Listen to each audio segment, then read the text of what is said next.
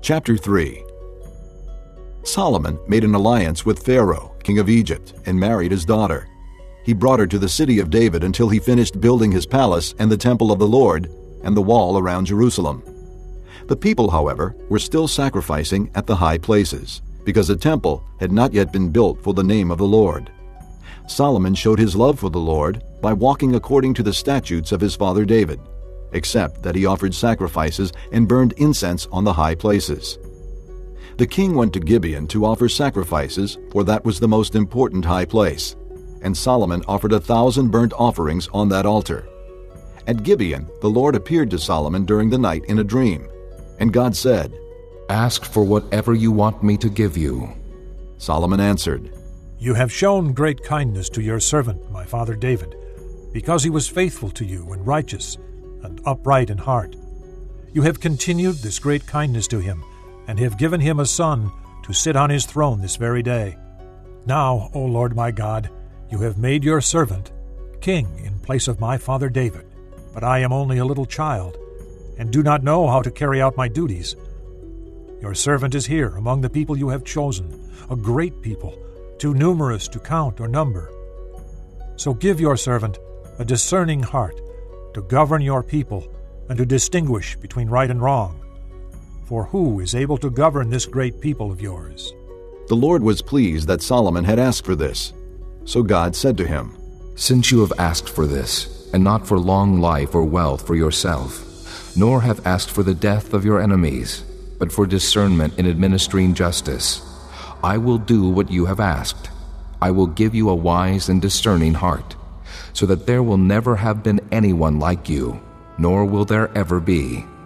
Moreover, I will give you what you have not asked for, both riches and honor, so that in your lifetime you will have no equal among kings.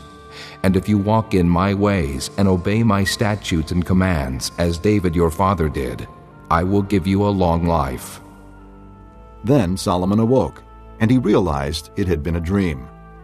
He returned to Jerusalem, stood before the ark of the Lord's covenant, and sacrificed burnt offerings and fellowship offerings. Then he gave a feast for all his court. Now 2 prostitutes came to the king and stood before him. One of them said, "My lord, this woman and I live in the same house. I had a baby while she was there with me. The 3rd day after my child was born, this woman also had a baby. We were alone. There was no one in the house but the 2 of us. During the night, this woman's son died because she lay on him. So she got up in the middle of the night and took my son from my side while I, your servant, was asleep. She put him by her breast and put her dead son by my breast. The next morning, I got up to nurse my son, and he was dead. But when I looked at him closely in the morning light, I saw that it wasn't the son I had born." The other woman said, "No, the living one is my son. The dead one is yours." but the first one insisted. "No, the dead one is yours. The living one is mine." And so they argued before the king. The king said, "This one says, 'My son is alive and your son is dead,' while that one says, 'No, your son is dead and mine is alive.'" Then the king said, "Bring me a sword." So they brought a sword for the king.